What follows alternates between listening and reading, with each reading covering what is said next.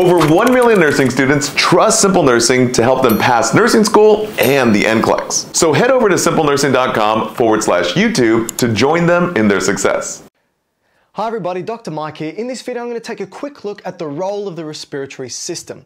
Now the primary role of the respiratory system is to be able to inspire gas from the atmosphere. Specifically it wants oxygen. Now that oxygen needs to be delivered to the tissues of our body to produce energy to keep us alive. Now a byproduct of this energy production is actually a gas called carbon dioxide which the body wants to get rid of. So another primary role of the respiratory system is to exhale carbon dioxide.